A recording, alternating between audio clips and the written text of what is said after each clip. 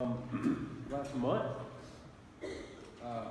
we spent a lot of our time thinking about the Christmas story in the book of Luke. We spent, I guess, about six sermons starting the Christmas story and through Jesus' early childhood, only leaving Luke one time in Matthew.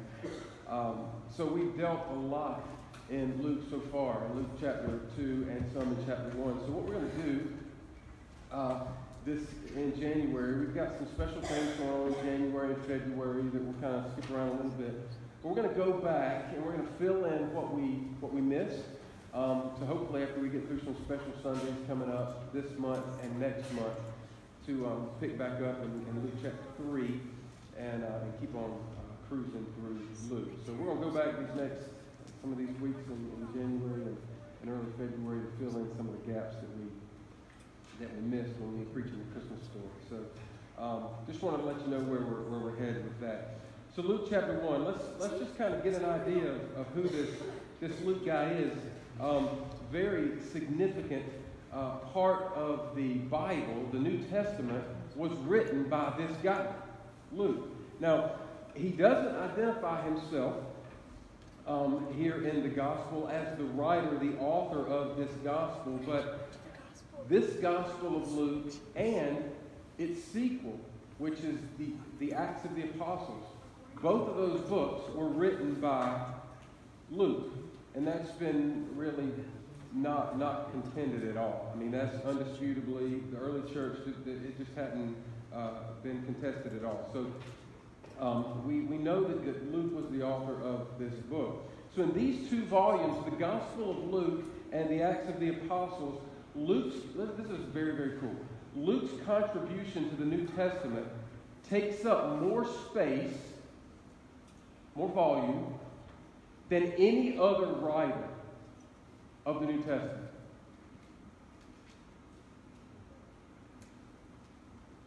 Any single writer in the New Testament did not write as much as Luke did. That's significant, as we'll hear in just a second. It appears that Luke wasn't an eyewitness to the Lord and his ministry on earth, but he heard about the gospel and he trusted in Christ. So we see through the scriptures that Luke was a companion and a fellow worker with Paul. Let me give you a few references if you'd like to take notes and look at things later. Acts chapter 16, verses 10 and 11 shows that. 2 Timothy 4:11 and Philemon 1:24 clue us in that Luke was traveling with Paul and ministering with Paul. He was even with Paul up to the end of Paul's life before his execution. So he's a very faithful partner with Paul. And as we look at Colossians chapter 4, verses 10 through 14, we surmise that Luke was a Gentile. Okay? So that's why I think it's really interesting that Luke wrote more of the New Testament than any other single writer, even those that were Jews. That God gave a Gentile more space in the New Testament than any specific individual Jew. God loves the Jews, and he loves the Jews too, but he loves the Gentiles, and he wants to use the Gentiles as well. So from Colossians, these verses in Colossians, we also see that Luke was a physician, and he was loved. All right. So from our text today, here in Luke chapter 1, we see that Luke was a careful researcher and a historian. We're going to see that he investigated all the stuff that he wrote about. And he investigated it really, really well in detail and carefully verified everything. He's a very careful researcher and historian. So Warren Wiersbe says this, thinking about the fact that he's a researcher and a historian, but also a physician, he says this. He wrote with the mind of a careful historian, but with the heart of a loving physician. And what a grace that these truths come to us from such a source. So as we read Luke's gospel, what we're going to see him focus on, we're going to see him focus on a lot of different things. He'll focus on prayer. He'll focus on the Holy Spirit. He'll focus on the kingdom of God. He'll focus on the second coming of Christ, among other things. But there's two things I want to highlight this morning that Luke really, really focuses on. It's very much of a theme of his gospel. We're going to see him present Jesus as the perfect man. the Son of Man, but he was also the Son of God, sent from God, according to God's plan to be our Savior by his death and resurrection for our sin. In his companion volume, Acts, he's quoting Peter's sermon in Acts chapter 2, where Peter says that Jesus was delivered up according to the plan and foreknowledge of God. So it was God's plan for Jesus to come.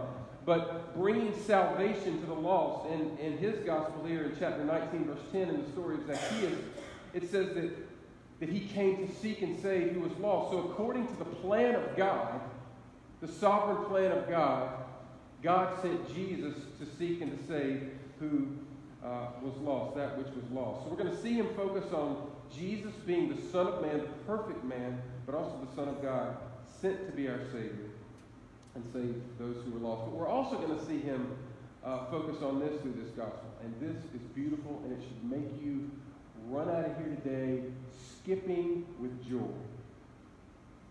Because we're going to see him focus on God's love for all mankind.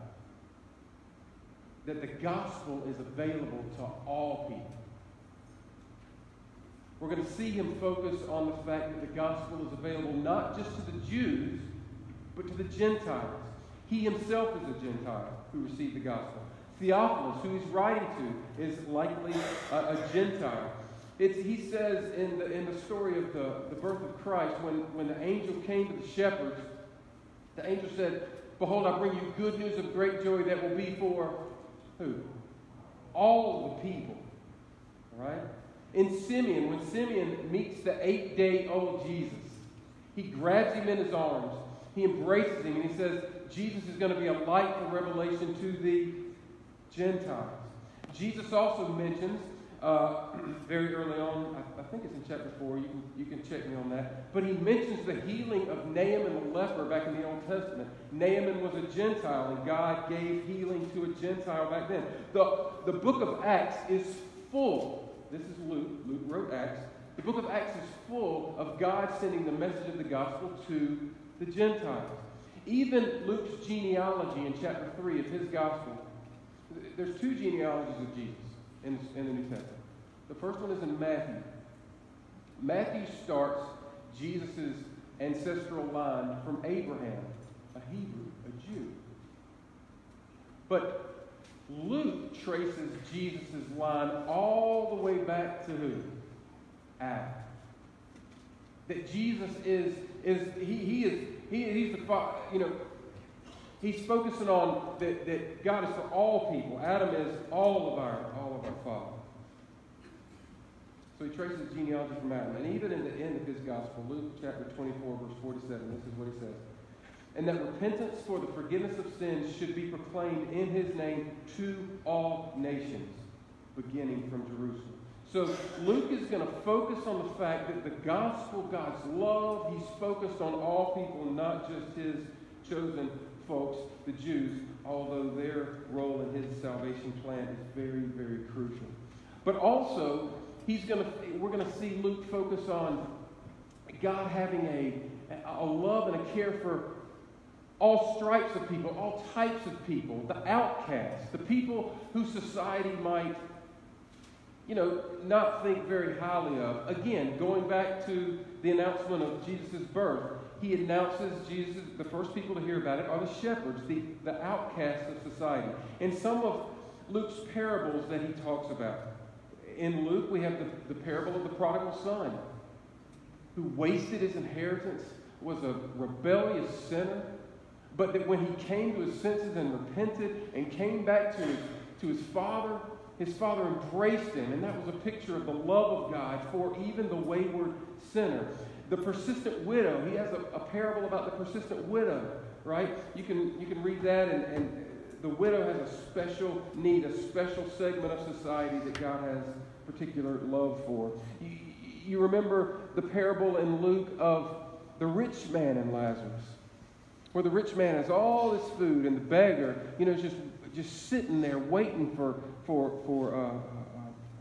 scraps from his table. But when they both die, the rich man goes to hell and the beggar goes to heaven. And he's just focusing on God's love for even the poor.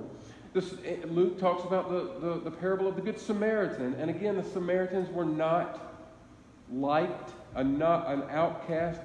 You know, the Jews really didn't like Samaritans, and likewise, but God loved them. And the hero in the Good Samaritan story, other than Christ himself, was the Samaritan. So he's focusing on all types of people, all types of sinners even. We see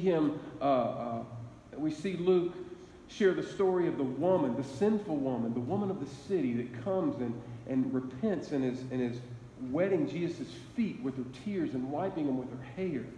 God loves even the worst sinners, and he loves women. You know, back then women were just a different class of society and not really as respected as men. But we see him highlight, I think it's in chapter 8, but again, check me on that, but that women were accompanying Jesus and going with him and walking with him and with him. Again, this sinful woman that Jesus dealt with there, who was washing his feet with her hair and her tears. We see him dealing with lepers, more outcasts of society, tax collectors. We see him tell the story of Zacchaeus. People didn't like tax collectors. They didn't like Zacchaeus, but Jesus took special time out to say, Zacchaeus, I want to come to your house, and he brought salvation to Zacchaeus. So all types of stripes of people, all types of sinners, all types of outcasts, Jesus is focused on. Even the thief on the cross, who was worthy of his death, but who proclaimed faith in Christ even while he was on the cross. And Jesus said, today you're going to be with me in paradise. Even Jesus himself was an outcast. He had to be born in a manger and was rejected and went to the cross. This should be an encouragement to you today. That God has a heart for all mankind. Those who are uppity, those who are low, everybody God has a heart for. So wherever you find yourself on the figurative, and I don't even like this, but this is the way we think sometimes, totem pole of life. If you think, hey, I'm just kind of down here, hey, I'm a little here, God just loves the whole pole. He loves us all. And the gospel has come to all of us. What encouragement that is for us today. Warren Wiersbe again says that Luke presents Jesus Christ as the compassionate Son of Man who came to live among sinners, love them, help them, and die for them. So, that gives us a little introduction into Luke. So let's look at Luke's trustworthy investigation and the purpose of his writing this gospel. Because here's the bottom line. I don't want to get lost in a bunch of information today, although I'm going to give it to you. I don't want you to miss the point of this information. The point of this info this morning is to see that the gospel that you believe is the truth. It's the absolute truth that is unchanged by any idea, any thought that comes floating through your head, any attack that comes from culture today who absolutely hates truth. This gospel truth is factual and unchanged and cannot be changed, as no truth can. So according to verse 3, let me just read this to you. Luke says, it seemed good to me also, having followed all things closely for some time past. According to this verse 3, we see that Luke was a careful investigator. He was a careful researcher. But of what? Well, look at verse 1. It says, inasmuch as many have undertaken to compile a narrative of the things that have been accomplished among us. So these things that have been accomplished among us is what Luke has carefully investigated. So John MacArthur says that this word accomplished in verse 1, used here, it means this, quote, the complete fulfillment of something. In this case, the redemptive plan of God.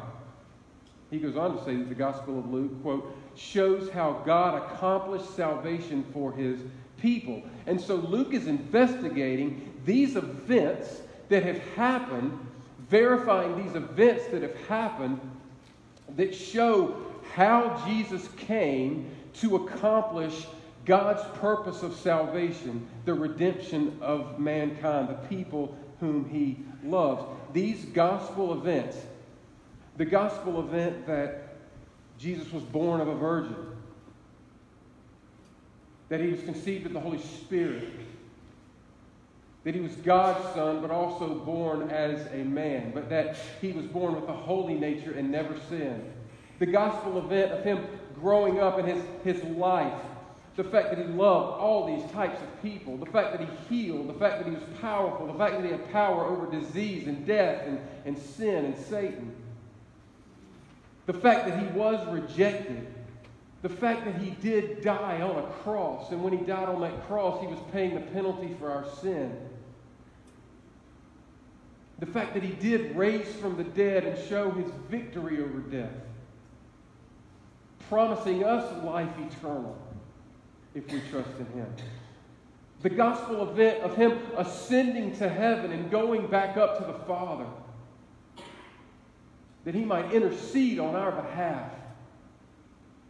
And Luke also talks about the coming of Christ, that this hasn't been accomplished yet in our view, but He is coming again. That will be accomplished as well. He will come back to redeem those who are His to go and be with Him forever. These gospel events that had happened, Luke investigated closely to make sure that they had happened, to make sure that he got the story right, and he's compiling them here to give them to Theophilus.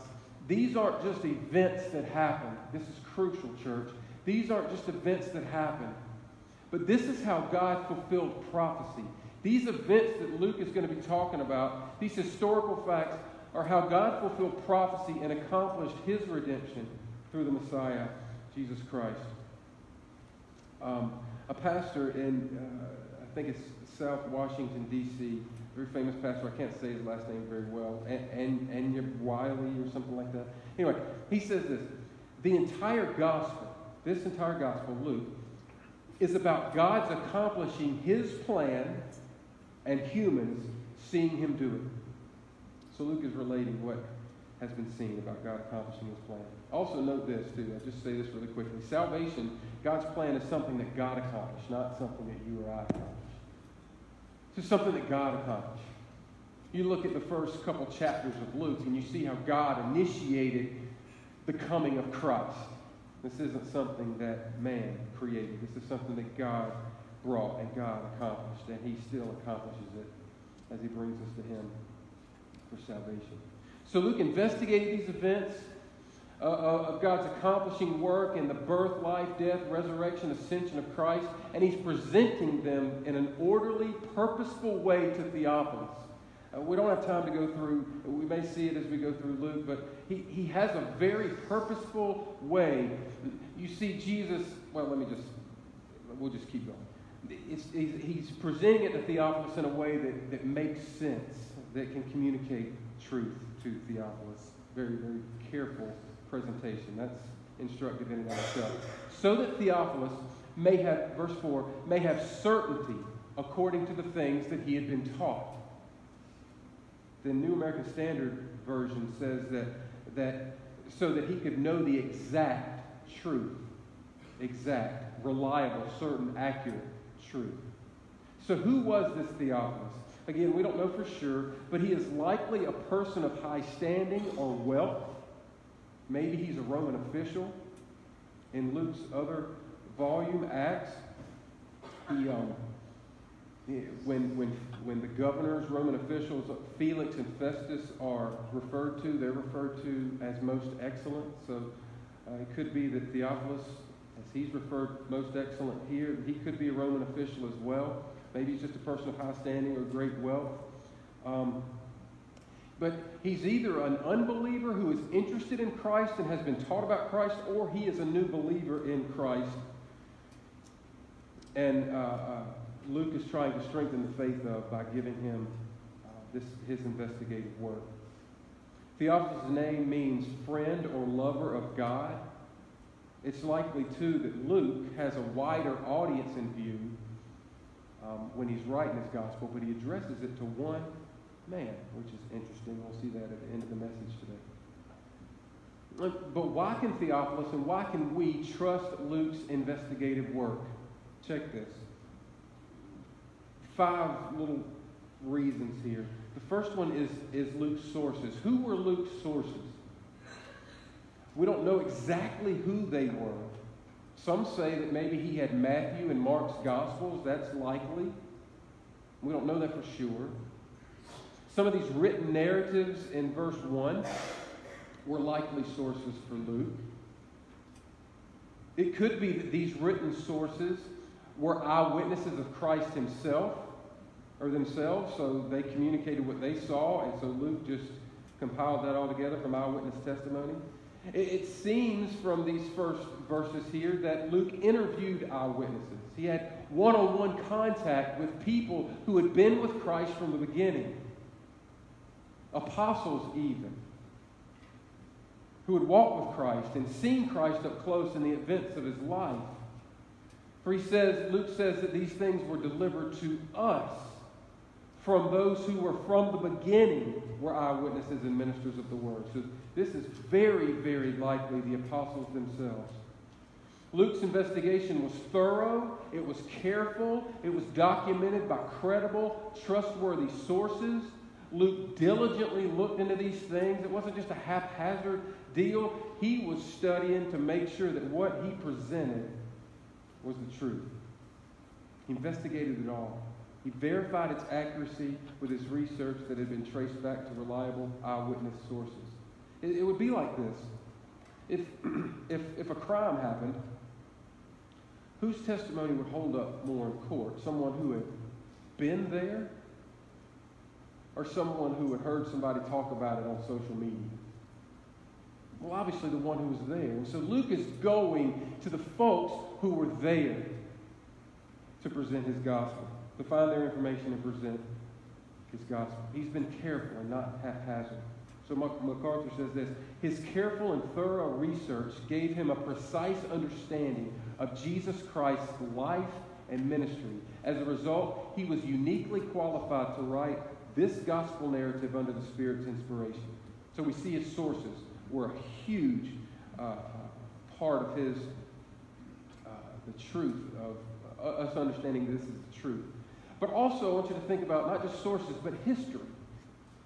The events that Luke wrote about were actual historical events, not fanciful tales. You can't say that about every other religion. These were actual events. In the first 3 chapters of Luke's gospel, he roots events that he communicates in certain historical time frames with historical people and historical places. He's not trying to hide, this kind of happened, nobody really saw it, and I'm just kind of telling you what happened, even though you can't document it. He's rooting it in actual history. Christianity is a faith built on actual historical events. Even Paul bases the whole Christian faith on one event. Go to 1 Corinthians, you don't have to go there now, but go to 1 Corinthians chapter 15. Paul bases the whole Christian faith on the resurrection of Christ. He says, if Jesus didn't raise from the dead, if that event did not happen, your faith is futile and you're still in your sins. So Paul himself bases the whole Christian faith on one event. Our faith is based on events that have incredible implications, rooted in history. The historical events about Jesus provide the basis for our belief in their implications for our lives. So our doctrine is not made up. It's revealed to us through what God has done in Christ. We don't have a religious philosophy that some smart, creative, maybe deceptive dude or group of dudes thunk up, right? We have a faith that was accomplished, revealed, witnessed, believed, shared, and has incredible implications for our lives. John,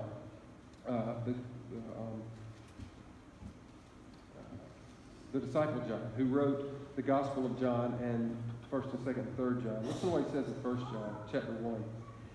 That which was from the beginning, which we have heard, which we have seen with our eyes, which we looked upon and have touched with our hands, concerning the word of life. The life was made manifest, and we have seen it, and testify to it, and proclaim to you the eternal life, which was with the Father and was made manifest to us. That which you have seen and heard, we proclaim to you, so that you too may have fellowship with us. And indeed, our fellowship is with the Father and with His Son, Jesus Christ. And we are writing these things so that our joy may be complete. These things happened, and people saw them happen, and they were reported to us. David Busick says this. Listen to this. It is entirely likely that the books of Luke and Acts make up Paul's defense brief for his trial before Caesar, since Acts leaves Paul waiting for that trial. Some people think that Luke wrote the Gospel of Luke and the Acts of the Apostles that Paul might have a defense in his trial before Caesar to say, yeah, these things happen. These things that Paul says he believes, and he's telling you he believes, and that he's preaching, yes, they happen. Here's the evidence. So if that is true, wouldn't you want a verifiable, documentable presentation? Sure you would. And so Luke has done his homework. Also, Luke talks about fulfilled prophecy. How can Theophilus and we be sure of the gospel, sure that what he's saying is true? Luke includes fulfillments of Old Testament prophecy and prophecies that Jesus made that were fulfilled. So seeing God accomplish what he said he would gives a certain assurance to our faith. And then also look at inspiration. We've seen sources, we've seen history, we've seen fulfilled prophecy, but also look at inspiration. Verse 3 here in Luke chapter 1 says, "It seemed good to me also, having followed all things closely for some time past." In the New American Standard Version, it's this phrase in verse 3 says, "having investigated everything carefully from the beginning." Now that last phrase, "from the beginning," could be translated "from above." Many sources say that what he could be saying is, by investigation, and what I see has come from above, suggesting the inspiration of God upon Luke's writing. But regardless if that is true or not, we know that Luke's writing was inspired by God, given by God, that God wrote it. Because in 2 Timothy 3:16 it says that all Scripture is God-breathed. So we know Luke's words are from God. But notice how God inspired these words. What exact words he wanted written. He superintended Luke's desire. Notice he says this. It says, "It seemed good to me." Right? So God used Luke's desire. He used his research. He used his words. God kind of was in this whole thing of who he came in contact with and what information he got and what knowledge he got and what thoughts he thought and what he included and what he didn't include to make sure that every single letter and every grammatical structure that God wanted in his gospel was in there. So what this shows us is that Luke didn't go in this room and enter some zombie trance and that God's like, okay, right there. God used the person that he made Luke. And he took Luke and he said, okay, I'm going to guide you here and I want you to see this and I want you to think this. And God is using and working into all these ways to get every single letter, every single word, every single sentence, every single story, every single thing that God wanted in his Scripture, in the Gospel of Luke, to make sure it was there. God uses us in the way that he designed us. So did Luke write this gospel? Yeah, he did. Did God write it? Yes, he did.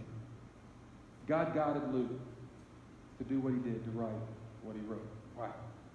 God is in control. We can trust what Luke wrote because God wrote it. So knowing these words are from God, it gives us great certainty in what we are reading. So here's a side note. I have to say this. J.C. Ryle says this. It's a great quote. Let it be a settled... Listen, if you've kind of lost me, I want you to hear this. Let it be a settled principle with us in reading the Bible that when we cannot understand a passage or reconcile it with some other passage, the fault is not in the book, but in ourselves. If God wrote this, and He did, He didn't make mistakes. And if we can't understand it, it's not His fault. We don't put the fault on Him. We put the fault on our finite, fallible, unable to understand everything mind.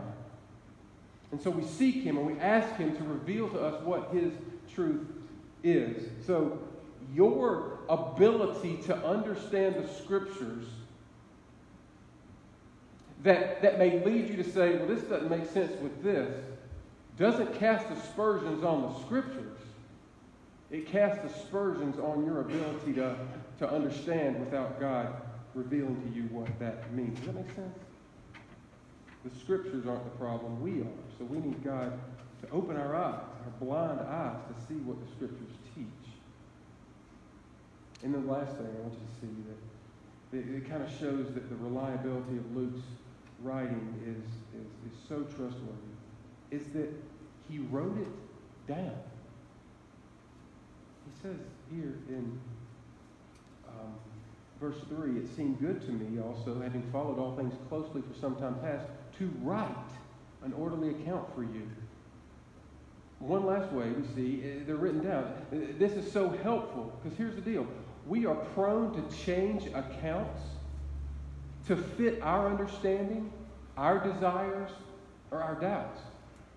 Maybe to tickle ears or be popular. We're tempted to ignore parts of truth, parts of accounts that we're given, to put our own spin on it. But when something is written down, it remains unchanged.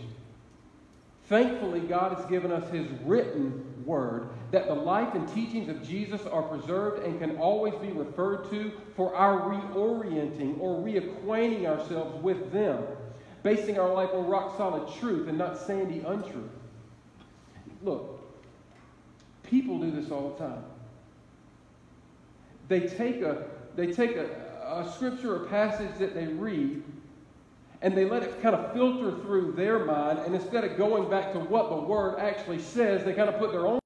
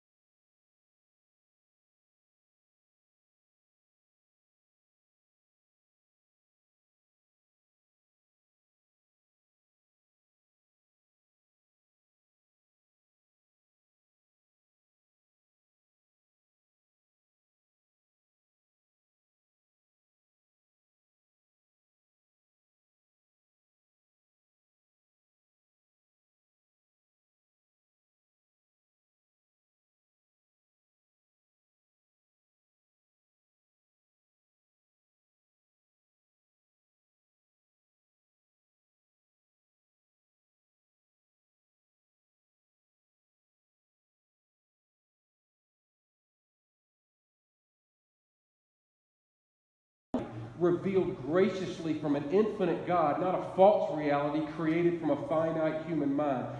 This is absolutely huge. If there is a truth,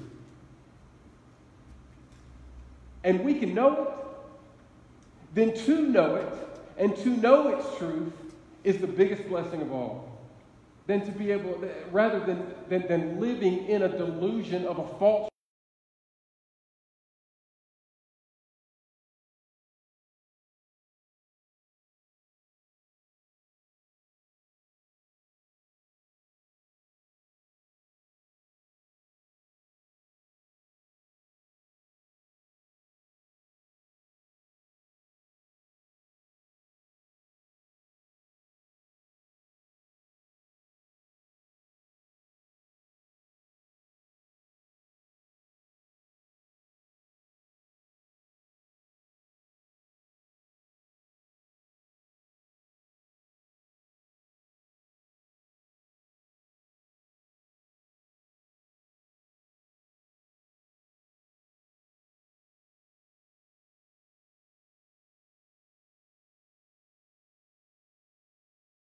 of this truth, not an ignoring of it. He's encouraging a faith built on truth, not just trusting blindly with no knowledge. It's not like he's trying to hold some secret information from you just so you can believe in Christ. He's like, no, I want you to know everything about him because that will give you faith in him because it's true. He's encouraging a continual growth in the knowledge of the Word so as to build our faith. So does that describe you? Lastly, I want to look at the implications of this true gospel. This is where it hits home for us this morning. I have 3 implications, and they're pretty clear. The first implication is this: we can have certainty of the gospel because it's a fact. Like Theophilus, we can have certainty that the birth, life, death, and resurrection of Jesus and their implications are true. Again, not some fanciful tale someone dreamed up just to make sense of life. These were actual events of an actual Jesus who came to bring an actual salvation to an actually sinful people. Gosh, isn't it so comforting to know that we know the truth? Certainty that Luke is trying to give Theophilus and us.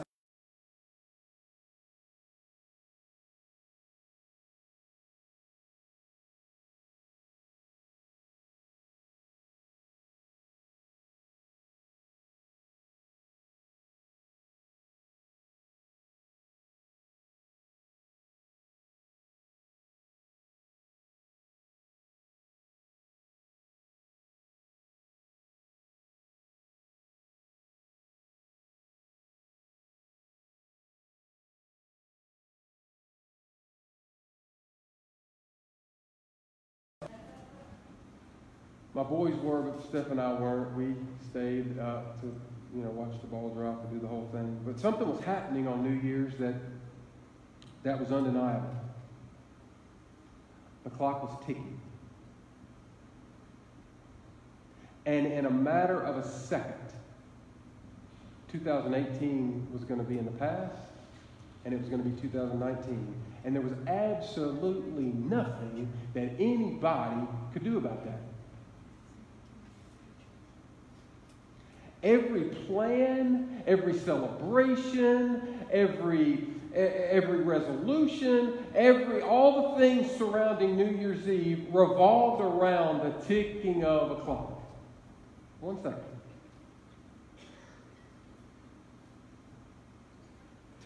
To deny and pretend that clock was wrong was foolish and obviously absurd. I'm not going to celebrate my New Year's until January 2nd. We'll count down. Okay, fine, great. But you're already in 2019. It's kind of, everything revolved around that. And to pretend that everybody else is under some type of delusion and that you really have the right time, it's kind of foolish. It's a different reality based on untruth. Stephen Cole says this: postmodernism is the prevailing philosophy of our day. A main tenet of this philosophy is that there is no such thing as absolute truth. Rather, truth is personal and it's subjective. It's not discovered, but created. We see that. Nowadays, boys are girls and girls are boys. I'm not trying to make light of people who are struggling with gender identity, but it's just not true. In our day, babies aren't babies and can be ripped from their mother's womb. And even if they are babies, they're a part of the woman's body to do with whatever she wants. Relative truth. In our day, we justify treating certain classes or races of people certain ways because of our own subjective spin on truth. In our day, people break laws and they justify their need to break laws because of just what they need. Any lifestyle nowadays is okay. Truth can be relative to how you see it and what you experience, they say. All religions can lead you to God, they say. There really is no one truth, they say, and to claim so is arrogant and not seeking to coexist with others. Laugh when you see those bumper stickers. Yet, in declaring that there is really no one truth, they declare a truth. And so contradict themselves in blatant hypocrisy. It's delusion. The gospel of Jesus is verifiable truth with eternal implications, and to deny it is foolish. Go cluck around like a chicken and say you're a chicken and see how foolish you are. You're not a chicken. You got to deal with truth. Jesus truly did come to seek and save that which was lost. That's you and me. We truly do have sin that needs forgiven. And if it's not, we will truly spend an eternity in hell.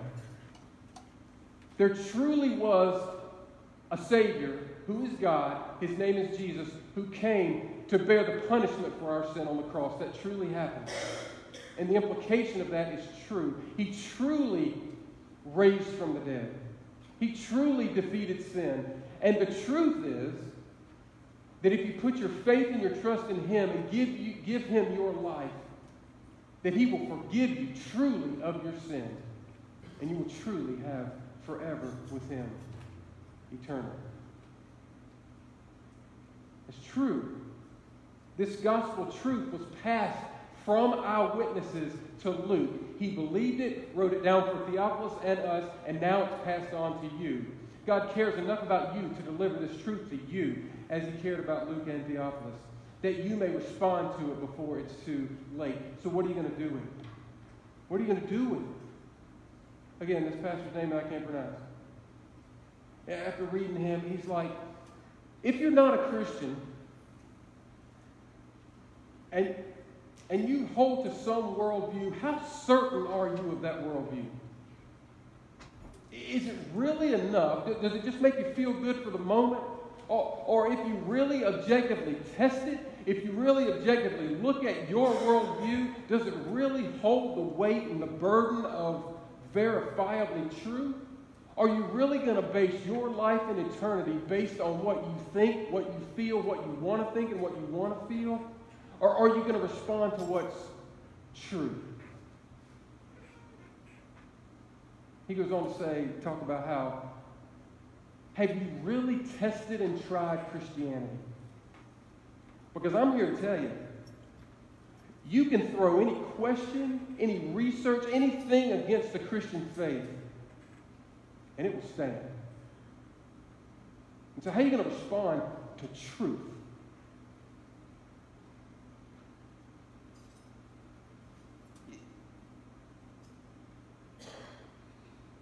Your life is not a game. Your life is not Russian roulette. It's not a roll of the dice. It doesn't have to be. There is a gospel, a verifiable gospel that has been revealed and delivered to you. You can respond to truth. You don't have to live in uncertainty anymore. Lastly, last implication, because the gospel is true, we've got to share it.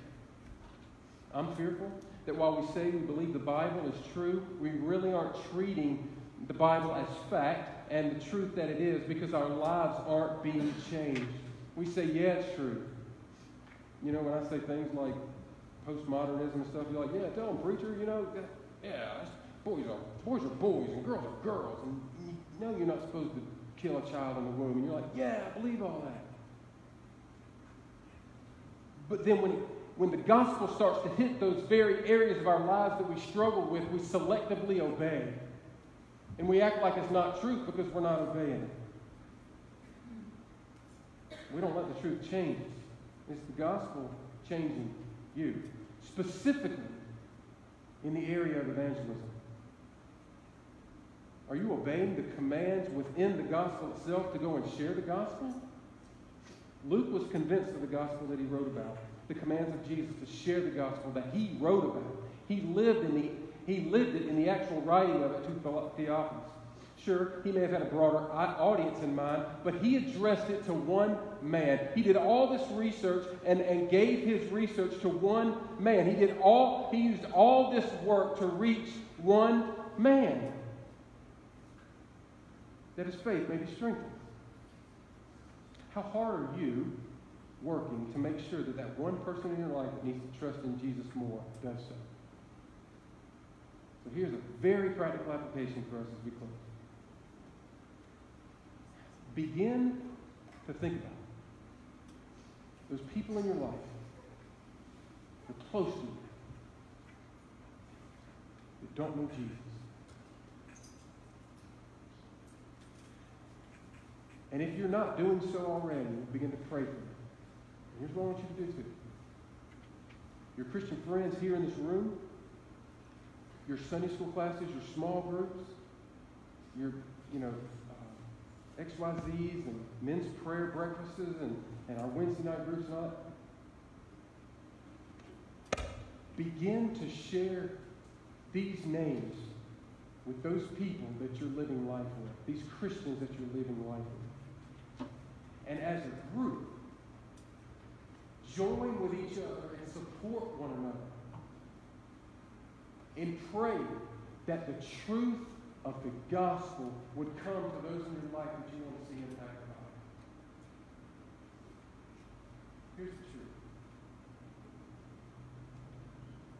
truth. Luke quotes Jesus, and I'm not going to get the verse exactly right, but here's the basic premise. That Jesus is the cornerstone. He's a stone. And if you reject Jesus, you stumble over him and reject him, Scripture says you're going to be broken to pieces. And if that stone falls on you in condemnation and judgment, it will crush you. The rock-solid truth, Jesus is not going to move. We need to move. We need to give in to him. And so if you're not a believer, don't reject him and so stumble over him and be broken to pieces. Don't let his condemnation eventually, and it will if you don't trust him, his condemnation come and crush you forever. Give in to him. And if there are folks in your life that don't know Christ, pray by God's grace that they don't stumble over the rock and or get crushed by it, but that they give in to Jesus. And that's what we're praying this year. We're going to have intentional focus this year on reaching people in our life with Christ. And so begin to pray that way. And begin to act that way. And begin to shift your 2019 focus toward that way.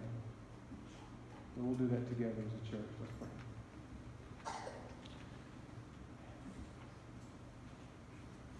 Lord Jesus, thank you for the great gospel of Christ. And we've got to thank you that we can live in the certainty of its truth. God, I see so many of us out here today. God, I have no way of knowing how you're dealing with each heart.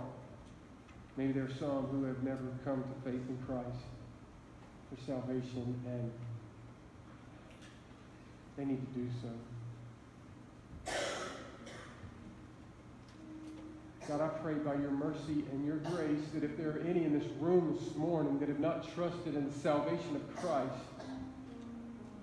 that by your Spirit you would give them mercy and you would open their eyes. You would let them see truth and respond to truth and put faith in Christ for salvation.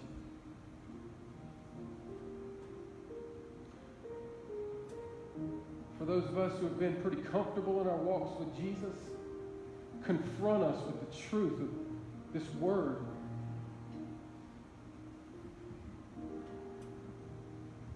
That we have no place to be lukewarm.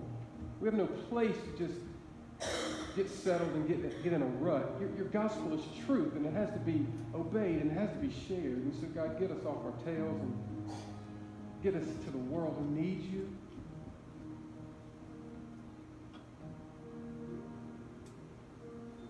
Thank you, God, that you didn't leave us blind. That you loved us enough to give us truth. And truth that has eternal implications for our lives. You're a good, good God.